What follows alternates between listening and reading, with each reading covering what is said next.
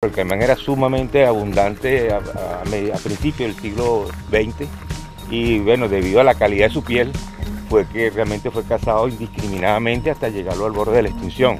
En Venezuela deben estar naciendo unos 3.000, 4.000 caimancitos al año en los diferentes ríos, y si uno pudiera colectar esos animales y cosechar la mitad para carne y piel, eso pudiera financiar el programa tranquilamente. Y esto sin afectar las poblaciones naturales. Exacto, porque acuérdate que como la gran mayoría de las crías se mueren, entonces simplemente es aprovechar lo que se va a morir de forma natural. Claro que sí. Entonces ahorita vamos a agarrar los animales, vamos a medirlos, vamos a pesarlos, vamos a marcarlos, básicamente con la finalidad de ver si se puede hacer un seguimiento de estos animales una vez en el río de Cᴏᴜᴜ. Y acuérdate que estos animales se estresan muy fácil, ¿no? Claro. Entonces una manera que no se estresen tanto es tapándole los ojos que ellos no vean, ¿no? Entonces en esta cesta es donde vamos a colocar los animalitos. La gran mayoría tienen 11 meses en realidad, porque ellos nacen en el mes de mayo, ahorita estamos en el mes de abril. Un lote nace aquí en el hato, pero completamos, digamos, el lote de animales con neonatos que vamos a recoger en el río Cᴏᴜᴜ ahora a mediados de mayo. Oye, excelente. Bueno, vamos a ponernos manos a la obra, pues. Ok. Y bueno, ahorita lo que vamos a proceder a sacarlos y a meterlos en la cesta. ¿Pasa?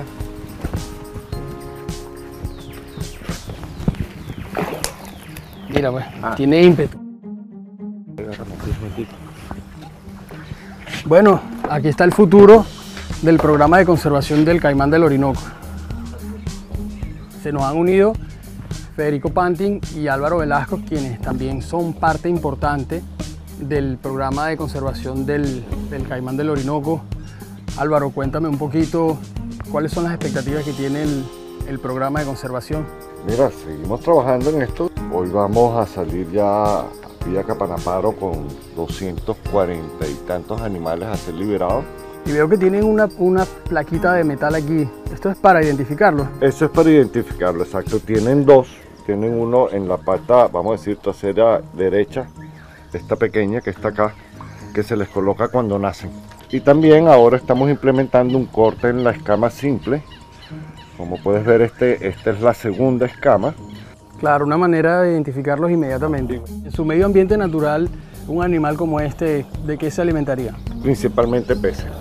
¿Que el caimán del Orinoco tiene esta fama de depredador de personas si se alimenta de peces?